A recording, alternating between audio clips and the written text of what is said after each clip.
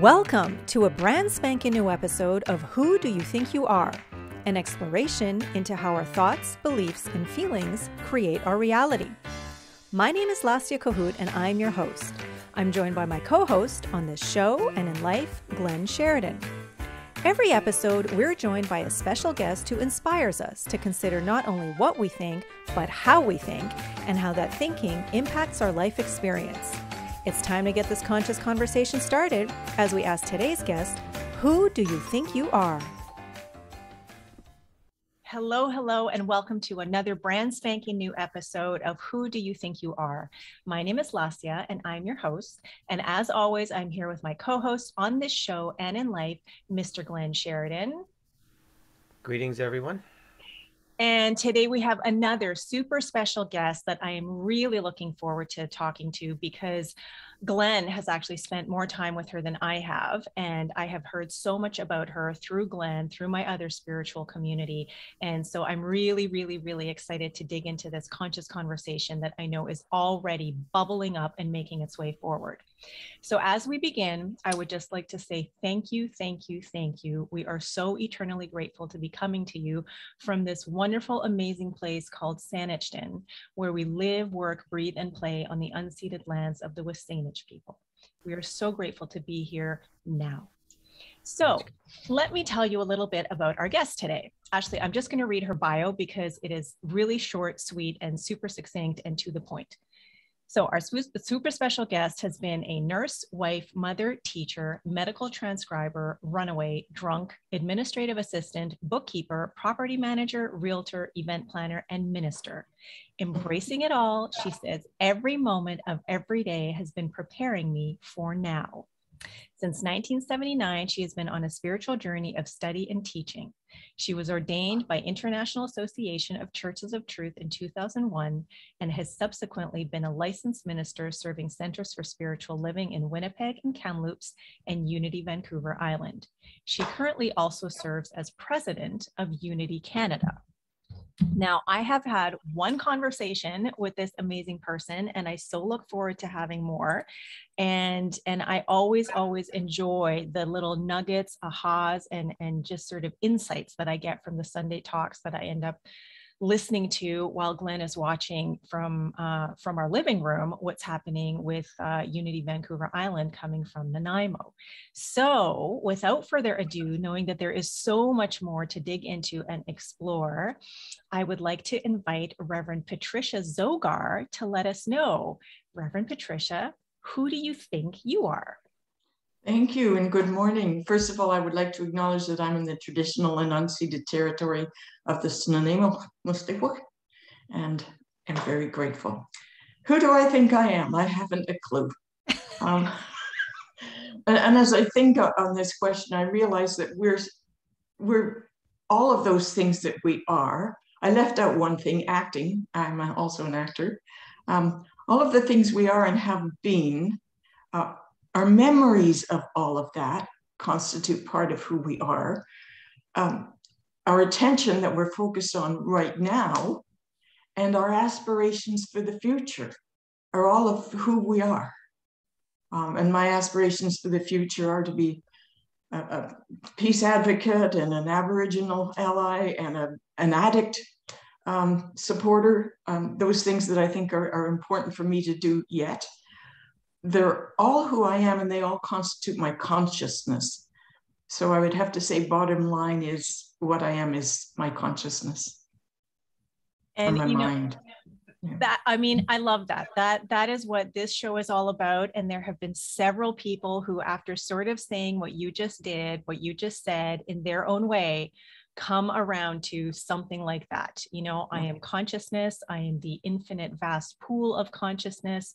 I'm consciousness expressing, evolving, creating, at play, something like that. And I think it is so cool because for me, when this podcast idea first came up, it came up out of these kinds of conversations that Glenn and I would have together, either just the two of us or with friends on our couch after dinner, where we'd be talking about who are we? Are we the roles that the labels that we ascribe to? Are we the expectations that we put on ourselves or that other people put on us? Like, what exactly is going on? And when you get past the roles, the expectations, the labels, our relationships to, our job, the people in our life, circumstances or experiences that we have had, the memories, like you're talking about, put all that aside, peel all that away, what are you left with? And for me, it's consciousness as well.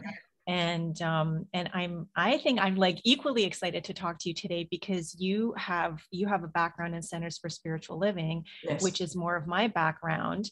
And now you are in Unity, which is more of what Glenn is immersed in. So I mean, it's all very, very similar, and it's all under the New Thought umbrella. Yes. And I guess because you're the first minister that we have here that has, well, no, Reverend Jonathan Zenz, now he's been in both camps. But when we had him on the show, he was still not as immersed in Unity as he is now.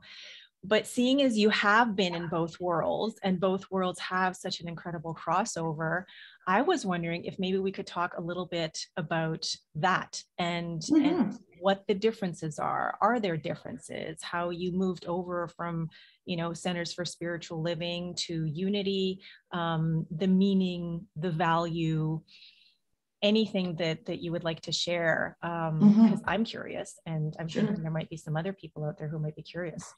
Yeah.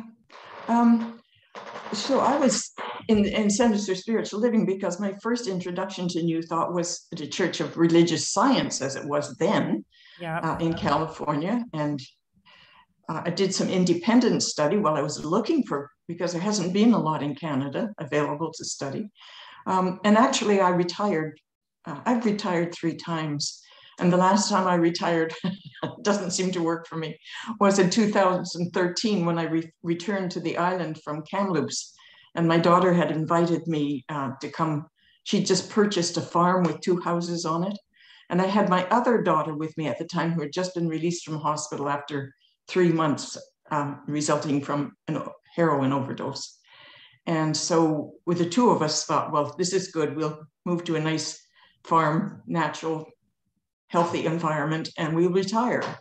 Well, I was retired for about 6 months when someone advised me. I used to go to Campbell River to speak, and at the Center for Spiritual Living there, and someone advised me that Nanaimo was without a minister, and they were looking for guest speakers, and I should call them. And then about 6 months later, I was out of retirement again. And the reason it's Unity instead of Centers for Spiritual Living is that's the community that was here. And I did not want to start a Center for Spiritual Living and split that community in half and have 2 communities that were not viable. Right. And so the teachings are similar enough that, it was a good fit. I've always sensed that the main difference between the 2 teachings, the empowering, creative, you do it, you're responsible for your own life, that's constant for both of them. Unity people, to some extent, some people tend to be more in touch with the Christian roots. I mean, both teachings grew out of America. America has always been a Christian country and developed by people who grew up with Christianity. So it's natural that the Fillmores who developed Unity tried to interpret Christianity differently so that it was more palatable to what we're teaching. And that's really the difference. Ernest Holmes also, the Science of Mind text, there's lots of Christian references in there, stories of Jesus and so forth. But basically, for the most part, Unity is more in touch, and at the top level too, officially. But what is true is that in Unity, there are congregations that are practically Pentecostal, very attached to the Christian liturgy and the ritual. And there are congregations that don't ever want to hear the word God or Jesus or Bible. And they're much more into New Agey type stuff. And they're all part of Unity. So what's precious for me is this ability to to take what works for me and build a belief or a foundation that I can work with, and I really don't have to explain it to anyone else. It's accepted, and that, of course, opens me up to be accepting of where other people are. And I was brought up without religious training, so I resisted Christianity for quite a bit. But I'm relaxing a little and being able to welcome the beautiful teachings of Jesus, um, interpreted to how they work to my life, how they're relevant. I think that's the whole thing. We have to be relevant to today's people, or they're not going to want to hear it. Mm-hmm. Yeah, there were so many things that you just said that I could go and unpack and sort of branch out on. The relevance, because you just said it, that for me, I think is key. I think, that is when we were still in Toronto 5.5 years ago, before we moved here to the island. When we walked into the Center for Spiritual Living Toronto, which has since changed to become a Global Truth Center Toronto. It wasn't my first time walking in, but when Glenn and I walked in together a few years after the first time that I walked in, that was the day where I found like I'd found my spiritual home. That was the day where I felt like I had connected with my community, my people, and I felt so welcome. I felt so just connected. Like that was the big word for me. And so much of it had to do with not just the hugs and the smiles and we're so glad you're here at the door, which were very genuine. There was also this added element of like, oh my gosh, I'm seeing a whole bunch of people here who are my customers at my bakery. How cool is that? But for me, it was the way that people spoke about how to use your mind, and the music, the live music, like a band, an actual band. Like I grew up Ukrainian Catholic. There was music in church, but it was very reverential, divine, sacred, liturgical music. Yes. There was no live band. There was no dancing. There was no laughing. There was no having a good time. There was reverence and respect for God and being in the presence of God. And so here to be like, oh my God, I can go to church and dance and sing. that was and have fun. That was amazing. And so for me, that was relevant, like I can still walk into a Ukrainian church. I can still walk into a church of almost any kind, more like old, typical churchy, not like some of the newer ones with the plushier chairs and sound systems and whatever. But I'm talking like wood, incense, stained glass, that kind of stuff. And just it gives me goosebumps. Like thinking about it now, I'm getting goosebumps, because to me there's a connection that is just so strong. There's no way that, it's like it's in my soul. But for me to actually engage and feel connected, that live music and the power talk, and then the main talk that Reverend Jonathan gave about, what you talked about how, we are the ones who are in charge of our mind, that we are the ones who create our reality, and that we are the ones that are responsible for how we live our life. When I first heard that, it blew my mind wide open. It was like, okay, there's no master puppeteer or anything, or any force or entity or anything outside of me that is determining how my life is unfolding. I get to decide, I get to choose. And in fact, I'm always choosing every moment of every day, whether I'm doing it with awareness or not, whether I'm doing it consciously or otherwise. That was just an amazing thing for me. And I'm so grateful that Glenn, said, hey, you know what I want to do next Sunday? I want to go to the Center for Spiritual Living, and that we went, because that really was just a very pivotal moment in my life. So there's more that I can expand on, and maybe it'll come up later in the conversation. But Honey Bunch, is there anything that you want to chime in with here? I find it kind of funny when you said that concept blew your mind, because while you're on your own journey, I've been on my stop start journey of from a different perspective, all of that, those same principles, but through the like Patricia, I was really big into the Seth material and the when I Mm, was young. Since I was like 16, my sister gave me a couple of the books and Castaneda books and whatever. But the Seth material, that's their whole thing. It's basically you create your own reality and you get what you concentrate on. That's kind of it, right?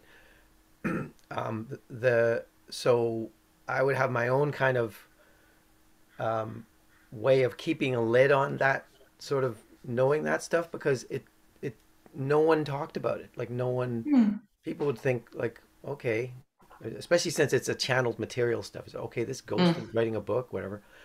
But I think around the time that Lassie is talking about, I picked up an Ernest Holmes kind of a compendium or like a compilation book, and one of the titles was something like the title of the book was something like um, you can change your life or you can change your reality or whatever it was. I'm like, oh, that's like Seth stuff. So I kind of started reading that, and then left it aside, and then for some reason when Lassie's business was winding down, I said let's go to the Center for Spiritual Living and check this thing out. um, but yeah, for me, it's always been that like that uncertainty mixed with a deep knowing. Like I know this is mm. true, but when you have everyone else saying, "No, no, no, there's only one reality," and you got to like find a way to fit into it, Yeah. and then you don't talk about the other stuff. So that was like my challenge. And in terms of the Christianity element of those, even those New Thought churches, um, because I grew up in Northern Ireland in the Mm, 70s, and in England where it was like it's just like it was a bad scene, and it was very polarized, and it sort of yeah. reminds me of right now. It's like you have to think this or you have to think this because you are born as this and you stay this forever, and you're this. So the evangelizing aspect of Christianity um, really turned me off. Like I just thought, what's the point of religion when it doesn't make you feel good? It makes you feel guilty and ashamed if you don't toe the line. So to have these other types of ways of organizing a church or a community center based on spirituality and growth, consciousness, learning, to have them come along and sort of go, oh no, no, there's another way of doing it that we just, we're not very ham-fisted about it. We honor you for just being here at this point in your journey, whatever that is. And I think Unity of Vancouver Island is a really good example of the way that I wish it had been, all along kind of thing. Because as much as I would enjoy going into an Anglican church for a service or a Catholic church just to, in a funeral or a wedding or whatever, it's like it has its own beauty, but I know that dogma and the institutionalized kind of element for me is like it's like a wall. It's like you got to be on one side of this wall, and you right now you're on the other side, so that's fine. Just stay out, come and visit occasionally. But to have a welcoming, um, just honoring, come on in, gathering kind of energy to a community, and that can be any. That can be like people getting together to read like a book group or something, and Mm. just to be with one another, or meditation. Like Lassie does meditation every twice a month. So yeah, I know that you know this kind of stuff, but I'm just giving you a background, like Yeah. that. I really this is one of the reasons I love the our own Unity community. But I know I would walked into one in another part of the States or Canada, I might not feel the same way. I'm not sure. I was interested in your reference to the Seth material and kind of apologized or dismissed that it's channeled. Yeah. Ultimately, I think everything's channeled. You know, Hmm. all great music. Every talk I give on Sunday. I mean, I don't pretend that there's some other entity talking to me, but it's just coming through me. Right. You know, so that was one thing I thought of when and um, they say when you talk about, having your mind blown, just before I was introduced to New Thought, I did the EST training, which was the pre-runner to landmark education. And I was in a bad state when I did that. I was totally at the effect of a bad relationship, blaming the men in my life for all sorts of things. And just this hit upside the head when I realized that the only thing that was consistent in all my relationship was that I was in it. Right. Oh, so yeah, but previous to that, I had felt totally at effect that life was just happening to me. There was nothing I could do about it. I was just being blown in the wind, as it were. And this, as you say, this whole idea that I can actually change my thinking, change my life, that I can actually, that my thoughts and my belief are actually creative. I mean, it's the most empowering. And it was a difficult lesson. A lot of people are not in a position yet to hear it. They just can't understand that. No, look what's being done to me. But boy, talk about liberation. Yeah. Yeah. And that, I think that goes to speak to something that Glenn mentioned a few minutes ago, a couple of times, about honoring where you are on your journey, honoring other people where they are in their journey. Because I know for me, I mean, this is my first year in 5 years that I'm not officially in class in spiritual studies. There's stuff that I'm doing still, but this is a break this year.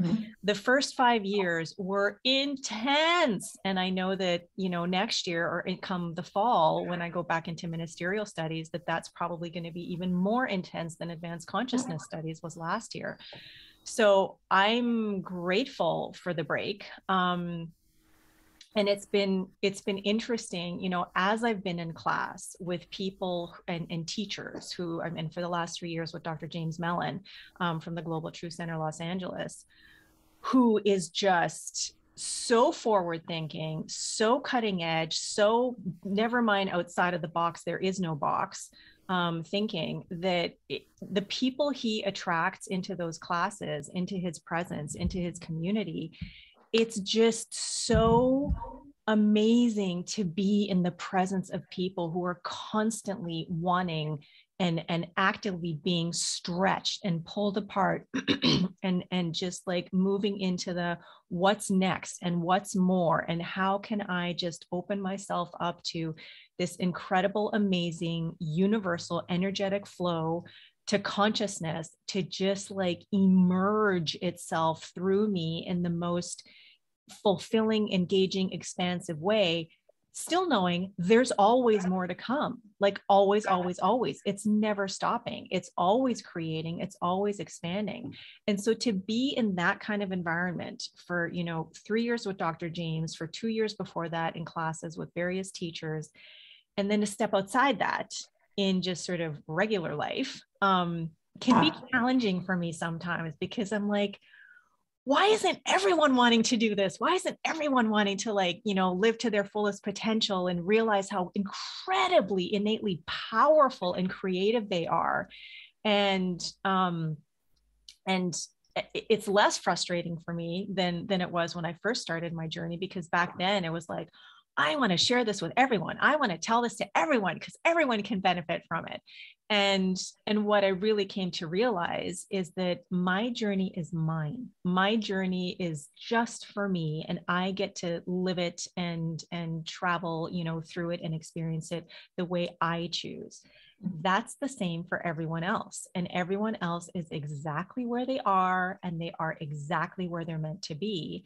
And for me now, I see that as an opportunity to not only honor, where they are, but just sort of see how diverse and how different, and how many different ways, like gazillions of different ways, consciousness just keeps emerging through and as everyone and everything.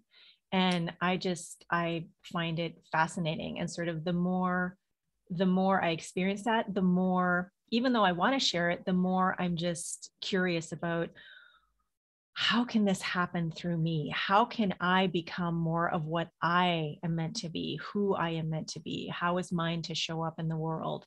And even though I'm so grateful for this break this year, because it's allowing me to focus more on my my soul excavation business and in working more with clients, I am so looking forward to getting back into school and having my mind and brain and just like the very, isness of me pulled apart and blown to smithereens so I can get into, the next version of myself, to know that that's just going to be pulled apart and blown to smithereens, 5 seconds later kind of thing. And that's what's so scary for people, I think, Yeah. And you're right. I mean, we have to balance. We're living in this world of our own that we create.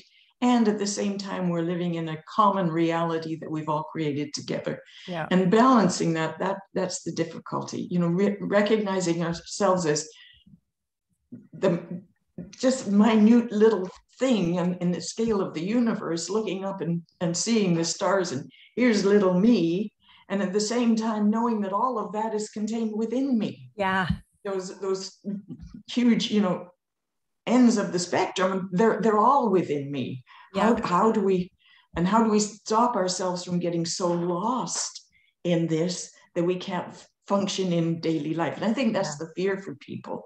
Yeah. And just, okay, so daily life, that's a good thing that I would love to focus on, because I have been fortunate enough to also dip my toes into, the CSL pool and the Unity pool, because I worked for Unity Victoria here for a year and a half. And so not only did I see the wonderful Wednesday morning groups that would come in with Mavis, as she facilitated the book studies and things that they talked about.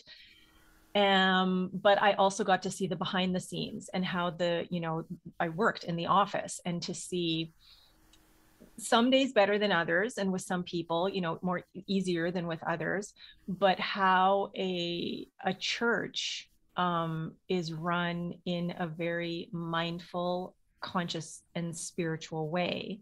And then be there for the transition from the way it was to more of the way it was before Unity Vancouver Island became what it is now. Mm-hmm. And so to have that experience of applying spiritual principles to daily activities, and to moving through life, and even a seemingly mundane task as bookkeeping or filing,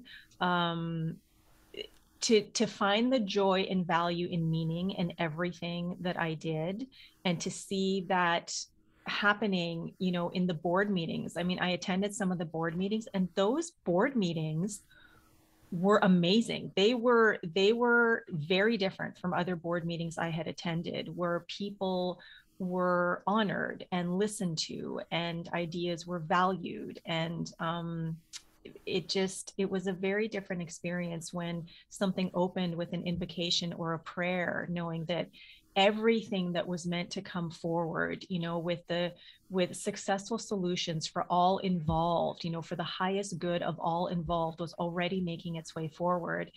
To begin from that versus, oh my God, we have to balance the budget, was a very different experience. And so like seeing it in action in that setting, in addition to me having my daily practices, which really now, I mean, everything is affirmative prayer. Everything I say, everything I do, I know that now. It's taken, however long to get to that. But it's not just, I meditate for half an hour. That's my spiritual practice at that time. I journal, I host meditation every other week, and that's my spiritual practice for that a lot of time. Life to me is spiritual practice, and the principles that are part of the Unity teachings, that are part of the Science of Mind teachings, and I suspect part of other New Thought teachings, where essentially we teach that there is only one thing going on, call it God, call it universe, call it source, call it energy, call it love, call it creativity, call it playfulness, call it what you will. There's only that one thing that is going on, that is the activity, that is the essence, that is the inception, that is the interconnectivity of everyone and everything, which means that we are all that thing. And like you said just a few minutes ago, the entire universe within us, that Rumi quote, you are not just a drop in the ocean, you are the entire ocean in a drop. And so to the extent that we're aware of that, we create our reality, and we create our reality using our minds. So for me, I just, to see all of that put into practice daily and be able to apply that to how I do my work, to how I relate to people, to how I just show up in the world. To me, that's what these teachings are about, whether it's from unity, whether it's from science of mind, whether it's from something else. That's what it's about. Is how would you respond to that, Reverend Patricia? Well, I just before you said affirmative prayer, when you talked about starting a meeting with prayer, that was something I wanted to go to. And it's the kind of prayer that we do. So we start our meetings with a prayer, we end our meetings with a prayer, and it's not asking for something. It's accepting something. Yeah. It's setting the tone. It's knowing that the perfect answers and the perfect guidance is here. And I was going to say thank you, but that's one of my pet peeves. And many people in youth that I know end their prayers with something like "Thank you, Spirit." I have a real, this is personal to me, a real antipathy towards using pronouns for God. Not him. We all agree it's not a him. Sometimes we say it's a her. I prefer to say it's an it if I have to use it. Yep. But saying thank you, God, to me, in my mind, conjures up a picture of God as a person, as a you as a person, right? So that was just a little side trip I took there. Well, but just for that, so I just want to interject just for a brief moment. Thank you was something that I was taught not to say, because that immediately put God outside of us. Yeah. That immediately, it immediately separated. And the whole thing that Reverend Jonathan and Dr. James, who are two of my main teachers, just like drilled into our minds is, if you really believe and you really embody that you are God, you are the infinite expansive universe, you will never use second person. You will never refer, and even in spiritual mind treatment, always done in the first person. Never, never, never, never, never. I will every now and then drop a thank you instead of saying I am grateful for, because the feeling is there.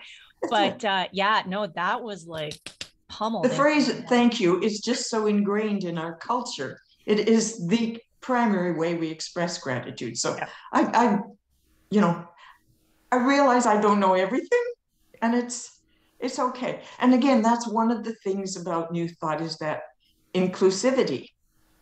And we have to work at it. But the whole idea of, when the gay rights started, I guess 20 years or more ago, a lot of the Christian churches took courses, and they put up little signs to say that they were an affirming community.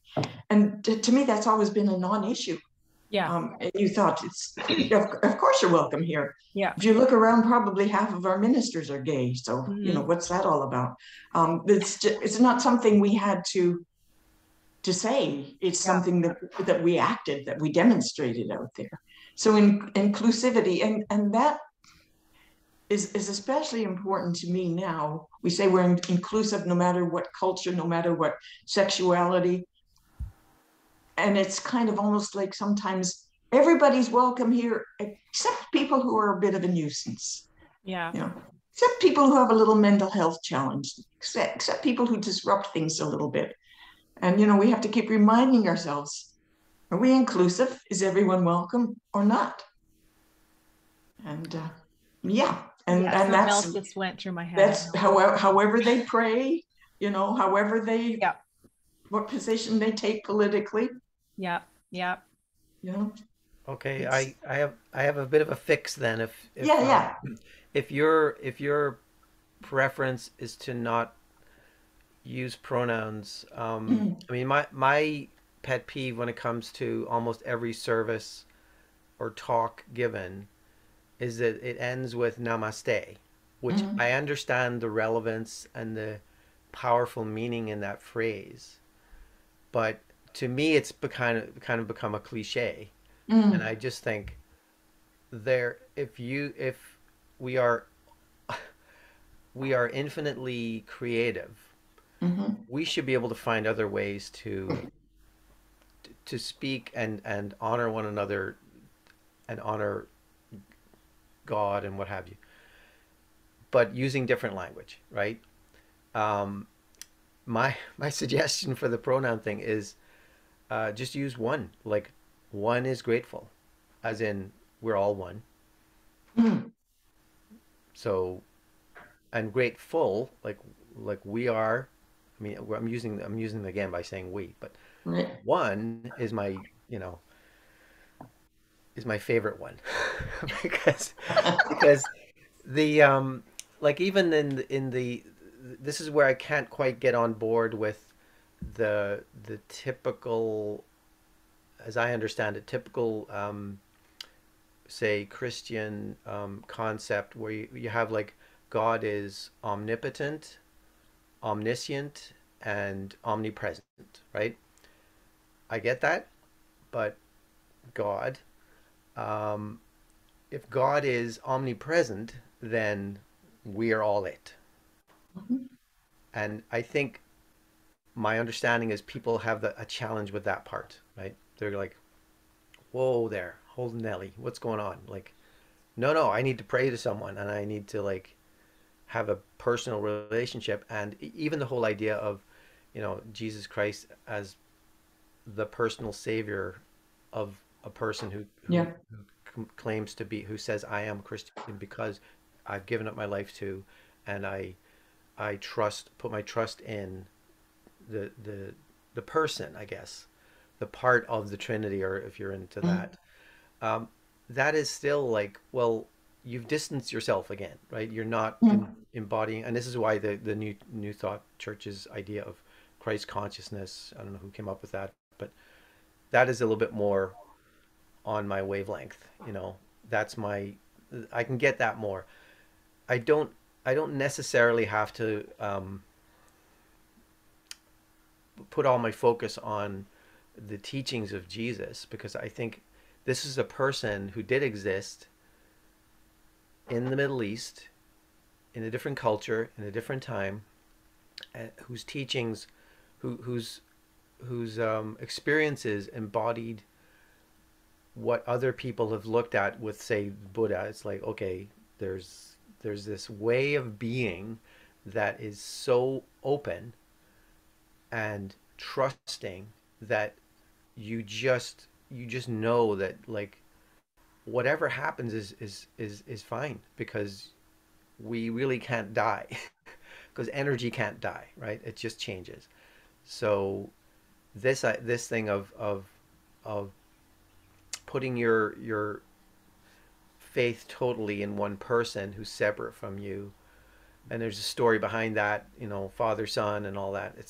And I still don't understand how the feminine aspect became Holy Spirit rather than just father, mother, child. I'm still trying to figure that part out. But the other part of it that kind of gets me a bit riled up is, um, it's often swept aside that when Christianity came in, and it really came in with like a storm, it completely, almost completely destroyed what was, as in the pagan way of honoring life.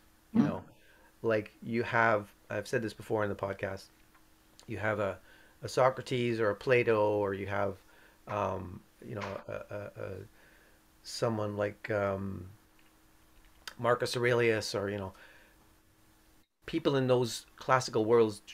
They honored different gods for different aspects of life, and those things were those spirits were supposedly placed into statues in temples, and when Christianity came in, that was all destroyed, and the Yeah. Library of Alexandria destroyed by Yeah.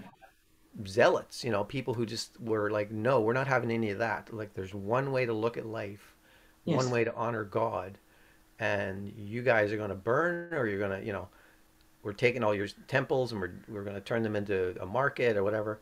So all that stuff like we forget that those ways of looking at life, which were different from the monotheistic way of seeing God and life and our experience, our relationship to God, that was all kind of put aside. But we've kind of come around now when we have, let's say on Vancouver Island, we have so many cultures that in the First Nations we have, like we've had some Quatan, Thomas's friend Lawrence Mitchell, come and speak with his children and like give his story, his way of honoring life and experience and honor and talking about mistakes and talking about learning and being with creator and all that stuff. Like that's sort of equivalent to what many pagan cultures were. That was the day-to-day life of people. They honored and made sacrifices to gods, in the river, in the trees, in the rocks, in the crops that were coming. They would pray and that kind of thing. And I just think that whole thing has been kind of forgotten about, Mm-hmm. and it's interesting that it's kind of coming back because there's a lot more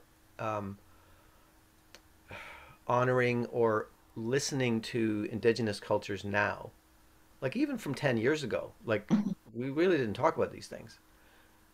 And if you want to honor and be an ally, like that's what it's about, I think, just listening. And like, but that also, like, there's parts of my culture that are from Northern Ireland, especially as a Protestant, born as a Protestant but not really intense.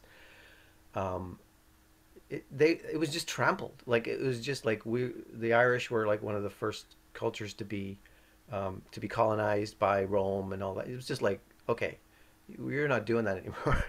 So that stuff, it's kind of broken, and I think it's important to let people find a way to include those and honor those pagan traditions back into their life as it is now, because it's very different. Like I can't just go to live in the Irish countryside and go, okay, I am where I'm supposed to be, because I had this whole other 50 years of experience that was like, yeah, what do I forget about that stuff? Like, so that's a ramble, but back to one. It is. You covered a lot in the funny thing is pagan used to be kind of a swear word, Yeah. and it still is to a lot of Or heathen. Christians Yeah. especially. But it simply means the person who sees God in nature. Yeah. Yeah. Couple of things that I picked up on from the beginning. That was a It was.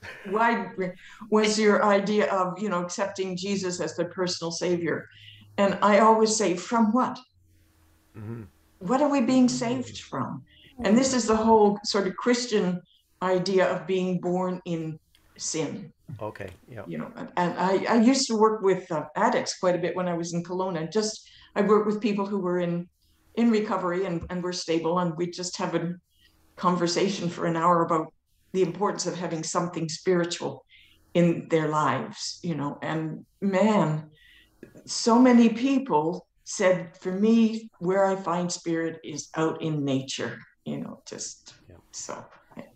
Another thing that I picked up on, you said something was fine, and it triggered me with the thought that everything is important this in our lives, conscientious importance to every single detail. Everything we do, we need to do consciously, because everything matters.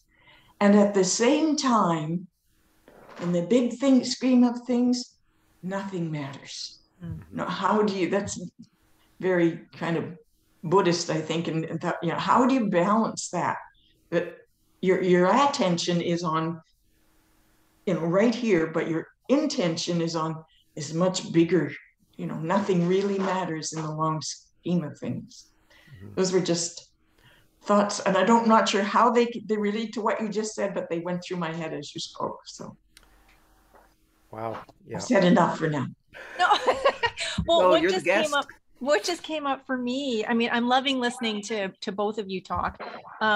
is the attention versus intention, and sort of like the focus versus the big picture. One of the class favorite book that we read in advanced consciousness studies was The Quantum Revelation by Paul Levy. And in one of the chapters, he talks about versus like narrow focus and big picture, and how you can't do both at the same time. And he talks about, I think it's a tapestry where you can like really hone in on one of the details and just marvel at the craftsmanship and the thread and the colors and everything that's in there in this one little tiny part. Like, how did they do that?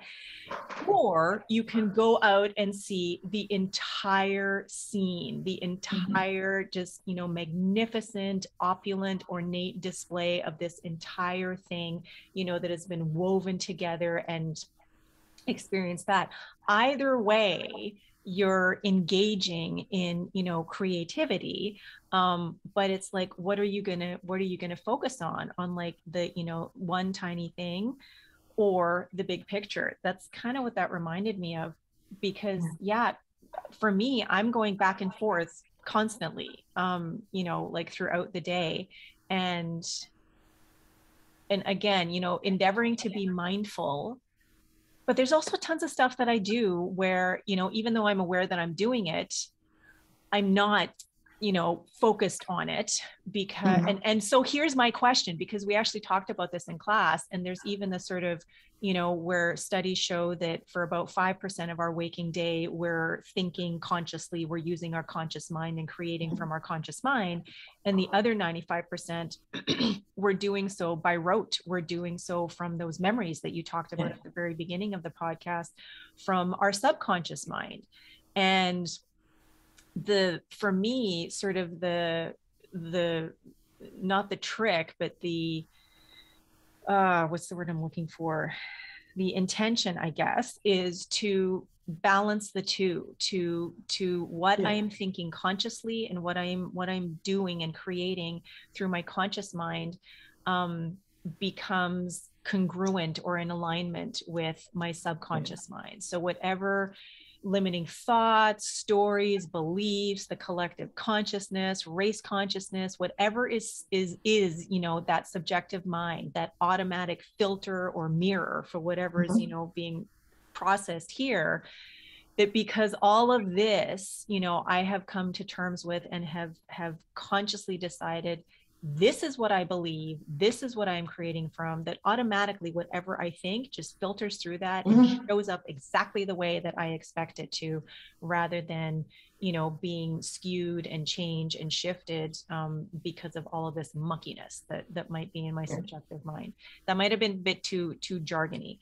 But how do you do that? How do you, I mean, I feel like you're so far along on your journey, so far ahead of where I am, but how do you do that on a daily basis, maybe even a moment to moment basis? It never ends. I mean, I still have dark nights of the soul all the time. Sometimes they last for 30 seconds, sometimes they last for a day or two. Yeah. And, you know, I don't believe anything anymore. I better resign. I better quit. Yeah. I mean, we're constantly working on it. As you say, the more, just over the years or whatever, the more we get conscious about what we're thinking and knowing that that's going into our subconscious mind. Well, the old analogy, if you have a glass of muddy water and you just, you know, keep dropping clear waters into it, eventually that water clears. So you just have to keep. And you really can't access your subconscious. I don't know much about psychology, but my conscious mind can train my subconscious mind. You know, and that's where we have to work. Noticing. There I go again. Noticing. Honey Munch, that was your word last week, wasn't it? Noticing. Yeah. Last week we had on a returning guest, Emily Rogers, who also talked a little bit about the noticing thing was like where I'm at. That's when we all discussed what we're kind of doing. And for me, it was like I'm in a noticing phase of everything because there's so much going on in the world, right? But Emily is an amazing sort of philosophical mind, and we also Mm-hmm. a psychology student. Yes, And when we met her, she was living in Nanaimo. She's now since moved to the mainland, and she and her husband are both doing this landmark training thing. So that, like, my ears pricked up when she was talking about that. 'Cause you said it began as est in the, I guess, the late '60s. Is that when that thing started, or? Yeah, yeah. Or maybe 70s. I did it in 1979 and it was relatively new then. Yeah. Yeah. But it sounds pretty intense. Like, Oh, yeah. that's it's like the amount of sort of discipline involved, and just being, I guess it's a toolkit to do that training of the mind, and like be it's the four agreements, you know, be impeccable with your word, but like always do your best, and it's like that kind of thing. You know, it's I'm really intrigued by that kind of thing, but to me it sounds like right now I'm not, you know, I'm not going to go anywhere near something that's going to take that much time. Uh, Mm. Well, to and it's also being held accountable. right, okay, And I mean, who yeah, wants to be held accountable? Really? yeah. Change the subject, quick. That's uncomfortable. Yeah. So anyway, yeah, it's yeah. We're back to the noticing thing, but Mm. I'm really, see. This is one of the things where it's, when I started with Unity, when it was Unity Victoria, um, and we were in that similar position many communities have, of like, well, we don't have a full-time minister, we don't have a leader in that way. We do have this amazing infrastructure of like that volunteer pool availability, and Lassie's already mentioned the wonderful Mavis, and that kind of like getting people just to think about like these concepts and these teachings, but to bring in their own experience, you know. And but for me, it was like a weird time to come into a community where that was going on, but also when the COVID stuff was happening, um, there was like a bit of a panic going on, but there was also this core sort of belief that, you know, all is well, you know. And like, I was on the board then, and we'd have this this kind of focusing our energy on that knowing that, yeah, all is well, like, you know, we are prosperous and all that kind of stuff. And as we gradually combined the Comox Valley and the Unity Nanaimo and Unity Victoria into this new organization that is almost coming up to a year old, I guess, um, I started to sort of realize, like, okay, it's interesting that even though it may not be the same for everyone in that community, this community is a very it is like a high frequency of like well-being, and its prosperity consciousness is like way up there, you know. And it's interesting to be in that position where um, it's like a real um, you just sort of, it's like relaxing and knowing that it's all taken care of, like, you know, everything's going really well, and whatever challenges we have, we've got it, that's fine, you know. It's just a weird thing, and you're kind of in that um, sort of, I don't want to say figurehead, but you're in that sort of front and center position, and Thomas is doing his you know, last year, I guess, of ministerial. So we're in good shape, I guess. Mhm. We are. And then you're also doing the Unity Canada thing, which you just recently took on, and it's, you know, I just wonder, like, when people um, when they sort of say I'm too busy, I kind of want to point them out, like, have you seen what Patricia's doing? There's a lot going on, you know. Like, it's like when Lassie gave me this morning. This is your bio, and she printed it out, and it's like, you know, look at all this space that's available for, because Patricia's got a Oh. whole bunch of other things that she's going to do, you know. It's It's, just that I get bored easy. That's all. and as I learned the other day, a lot of the time in meetings, like, under the table she's knitting. It's like, oh, okay, like, I get it. It's I'm just not being doing that cautious, today. You see how important you are to me? being industrious as well, you know. Thank you. Anyway, so yeah, it's like maybe this is a bit of a pitch for the Unity Vancouver Island, but Sure like check it sounds out. like it. And yeah, and you know, I think it's all about, and that's what I think is wrong with the world today, is so many people don't have a sense of purpose, you Mm. know, and you know, especially as you get to my age, and you know, most of my friends have been retired for years. And you know, what do we do? And there's no, it's just, don't want to use the term waiting to die, but in a way that's what it is, you know. Um, Yeah. so my talk tomorrow, I'm closing with a quote from George Bernard Shaw, who's my favorite author of all times. And he's the one who said, you know, I want to be thoroughly used up Yeah. before they throw me on the trash heap, you know. Um, and you know, not everybody chooses that, and that's fine, you know.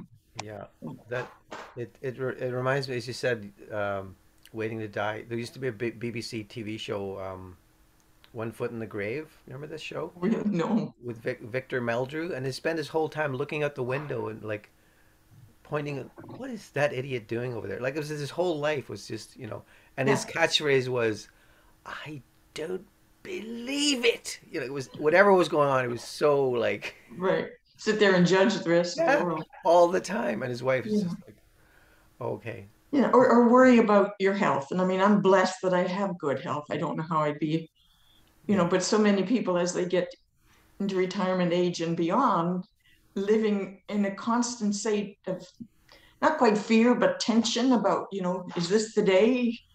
Is my Yeah, body well, okay? You know, and and it's that's that thing of, I think we've all been there at some point of once you start noticing dis-ease, like you really it catches your attention and you yeah, focus on it and yeah, it just kind of builds and builds. And Les is in this position where she's able to um, almost on a daily basis be reminded. She works in a amazing chiropractor's office, mm, and the best last year you can explain it from here, but it's like it's a gift where you get to work. Yeah, no, Wonderful it thing. is. I thought you were actually going to talk about the work that I do. But anyway, okay. So yeah, no, I do. I work part-time in a chiropractic clinic, and the main technique that Dr. Christina, who actually did a podcast with us last year, Dr. Christina Clapham, if you want to check it out, the acronym for it is BEST, which stands for Bioenergetic Synchronization Technique. And it is completely different than what most people will imagine when they hear the word chiropractor, because there's no crunching or manipulating of bones in any kind of severe way. It's very gentle, it's very non-invasive, and it basically is about Dr. Christina asking the body questions and the body giving her the answers. And as the body gives her the answers, then she works with the body to clear the interference, the limiting thoughts, beliefs, stories, traumas that have been trapped in the body for, anywhere from like since last night to before you were born, in yes, utero, generational, what collective consciousness about, COVID, that gets released so that the body can come back into alignment, into its natural state of alignment until the next time. And then, people come back and, does more of this technique. And it is amazing. And I mean, I came to her as a patient because about 12 different people through CSL Victoria had gone to see her and just loved her. And when they talked about the kind of work that she did, I'm like, well, this kind of sounds like if science of mind were mm, chiropractic, that it would mm-hmm, kind of maybe be a little bit like that. And when I sat down for my initial consultation, just within 5 minutes, I'm like, okay, I'm on board. This is amazing, especially when she talked about having studied with Dr. Joe Dispenza and Bruce Lipton. oh yeah, And it was like, okay, yeah, I'm here. I'm in, thinking I'll go to see her once or twice and I'll be done. Well, 2 years later, not only am I still a patient, but I am also working there. And for me, I mean, it's almost like this is spiritual practice in another mm, way. It is continually just clearing away those limiting thoughts, beliefs, stories, traumas that haven't been keeping us feeling stuck, that we have insisted on holding on to. And now this is an opportunity for us to let go so that we can open our hands to receive, or allow that, energetic universal flow, consciousness, God, light, love, whatever you want to call it, to flow freely and just express through and as us every moment of every day. So it's an amazing place to be, because she attracts people, some people more than others, who really are interested in improving their quality of life, who are really taking an active, like participating actively in their health and well-being. Some are still, when they come in, they're like, what can you do for me? What can you do to me to make me feel better? But my experience so far, after having been there about a year and a half, is that most people who walk through there at some point realize that, oh, there's more than I can do in order to help myself. And, the more I do that, then the more these treatments that I get from Dr. Christina are valuable. And it just, one feeds into the other.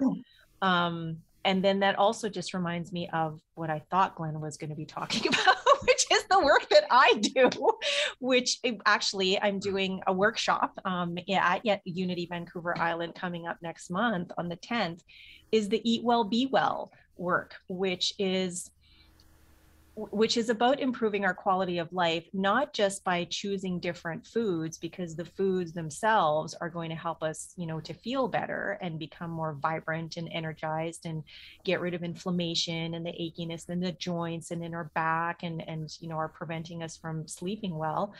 But it's about the awareness that we have around food. It's about the mindfulness and the activity of what nourishment is, not just through food, but also all the other ways that we nourish ourselves in our life. Are we actively participating in that? Are we aware of how we're nourishing ourselves, or are we doing things that are making us feel tired and like we have no energy, and like there isn't enough time or money to do anything, and that we're basically just, waiting to die because we're getting old, and that's just what happens when you get old. Things start to break down and you get sick, and eventually everyone's going to get cancer and die. So there are many different ways of looking at it, and any moment in time, like the now moment, like that's when you get to change stuff, like right now. And because the universe is constantly rebooting itself, we're constantly being rebooted, we're rebooting ourselves. Every single moment is a brand spanking new opportunity to go, I'm going to do something different now. I'm going to choose to get uncomfortable and get out of my comfort zone and try something different, because maybe that will get me, feeling better. Maybe I won't feel as achy or tired. I'll have more energy, whatever, but it'll be different than what I've experienced up until now. And I think the teachings are just so key in allowing people to realize you have that choice every moment. Like you can choose something different anytime. Unity was founded on healing. That's what it was about originally. Both Charles and Myrtle Fillmore had, Myrtle had chronic tuberculosis for many years, and Charles has had a withered hip and a shortened leg from an accident, and they were both healed through retraining their mind. I have a personal story that I think is really down to earth. Many years ago, I had a very small cancer on my kidney. And so we made arrangements to, do surgery and nip it off. And part of the pre-surgery screening was a chest x-ray. And just after I had my chest x-ray, I had a call from my doctor's office saying, the doctor would like to see you. Well, right away, it's like bad news, right? And the thing is, they gave me an appointment like 2 weeks later. So I had 2 weeks where I had to wait for this bad news. And what I knew was that the kidney cancer metastasizes to the lungs, first of all. And so I'd had this chest x-ray and a call back to my doctor. And I started wondering, are my lungs okay? And then I started thinking, oh my goodness, come to think of it, there's this little, here, and these pains in the 2 weeks got worse and worse. So by the time I got to the doctor's office, I was absolutely convinced that she was going to tell me it had metastasized to my lungs. When I got there, she said, "Oh, thanks for coming in." She said, "I just wanted to ask you to write a letter to the government saying how bad it is that you had to wait 8 weeks for cancer surgery." Wow. The pain disappeared Yeah. instantly. This incredible power of the mind to make us sick and to heal us, you know. And Yeah. it's funny, last year I mentioned the word comfort zone. Isn't that your service thing tomorrow? Affliction of comfort? Isn't that your Yeah, the theme? affliction of comfort. Comfort the afflicted and afflict the comfort. Taking that to a whole new level tomorrow. Okay. I'm looking forward to that. Wow. Wow. Yep. The power of the mind in action. Yeah. Yeah. I have so many stories of that. You know, really, when you get and again looking at them. Well, and you know what? I mean, I that's what I think people can relate to. People relate to stories. And when someone hears something like that, I'm thinking that someone who listens to this podcast is going to go, whoa, and will resonate on some level and will stir something in them to realize that, oh my gosh, you mean that just because I've been living life like this up until now doesn't mean it has to be like that going forward? No. Just like I was 4 years old, and I was working with my father. We were going to move into a new house, and it had a coal chute into the basement and stuff. We were clearing stuff out of the basement, and there was a bushel basket full of refuse there, and sticking out of the bushel basket was a big shard of broken glass. And I reached down to pick up a paper underneath it and have a 4-inch scar on my arm. I was 4 years old, so damn near cut my arm off. But what I remember from that is my father taking off his shirt, wrapping my arm up, carrying me to the doctor's, walking into the doctor's office, and the lady stood up and said, "You can go right in." And there was all this attention from my father, which was rare. Yeah. And I started cutting my body, with accidents and I had, by the time I was 27, I'd had 4 major surgeries. And looking back, and I say, oh my God, I discovered that the way to get attention was to cut my body. Mm-hmm. And it seems so bizarre and so far out, but a little 4-year-old mind puts those things, and I don't mean to spend, months going into therapy and stuff, but when you just realize those connections, you can grab hold of it and make things change. Yeah, Lassia has her own story about glass, but anyway, you can disguise you can put that in it's in the book, isn't it? Yeah, it is. Yeah, it is. Yeah, I'm going through my book revisions right now. The manuscript is due on April 1st, and so I'm on the second third of my book. So that's what this weekend is about. But yeah, in the first part of the book, among the main vignette, there are little tiny ones. And there is one about me being 3, tracing my finger, just being absolutely fascinated by this S curve that was a break. I don't know how an S curve, but an S break in the glass, one of those old, this was when I was 3, so 1971. So the glass was this like rippled long pane, and just looking and the sunlight dappling through and glimmering and shimmering, and me just taking my finger and just tracing the S, cutting my finger in the process, but not realizing, because I was just so fascinated that, this light was happening and dancing in the curve and whatever. And then my dad coming in to the hallway, freaking out, wrenching my hand away, screaming, how could I be so stupid to do something like that? And it was only then that, realized that, oh, my finger is bleeding profusely because I had cut it on the glass. And I mean, that's, a whole other stuff, from there, but it was just like, I was focused on the glass and the beauty and the, just like the sparkly shimmeriness. My dad was like, oh my God, my child is bleeding to death, kind of thing. So, and you made conclusions in your little mind about that. Yeah. So fast forward, guess who always cleans the windows in the house, in our household? Useful. You got something out of it, yeah. Oh wow, sorry.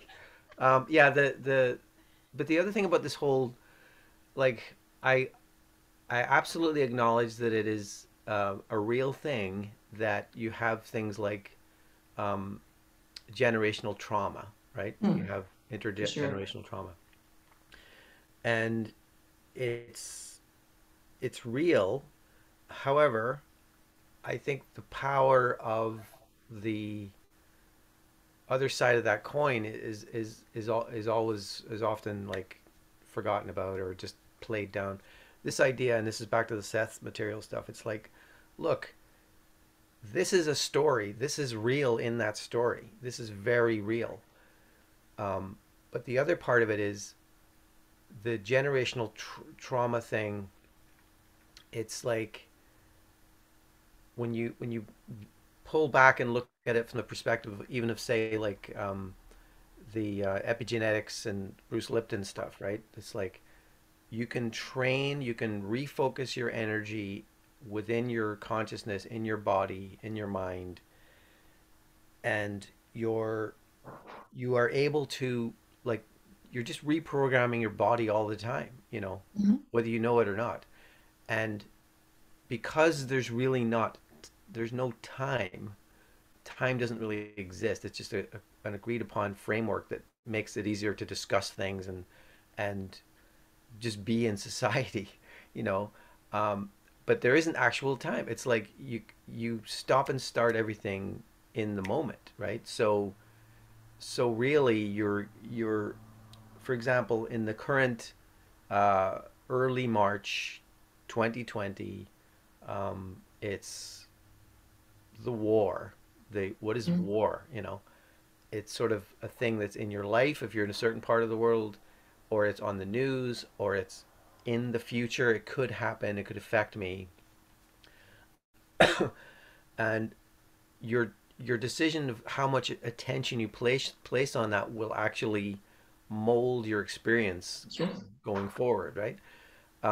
So you know, again, it's sort of a it doesn't necessarily translate well because the minute you start talking about like how do I put that into practice? Well, it involves time. It involves um, uh, discipline and just you know recognizing the examples of how you can actually make little changes in your life that benefit you, that are beneficial to you and to others, by just like not necessarily even getting involved in a conversation that seems like important on one level, but really it's a choice to do so and to not get involved in the conversation or just to listen and leave it at that. That is often the best thing to do. That is a form of healing by Mhm. just being there and listening. You don't have to insert yourself as a character into that story, right? So, back to the generational trauma thing. Um, I I can acknowledge that um, my even my parents, when they whatever experiences they were going through when I was born, when I was conceived, Mhm. um, that's part of who I am. Mhm. But it's not the only story that I'm, you know, destined to. Yeah.